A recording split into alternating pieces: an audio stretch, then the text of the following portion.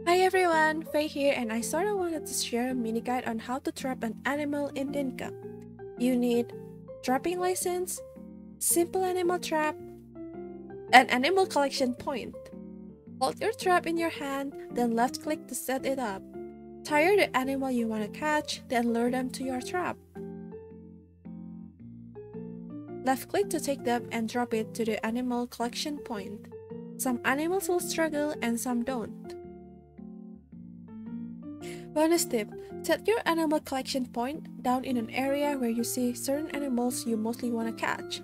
It will save you time running back and forth.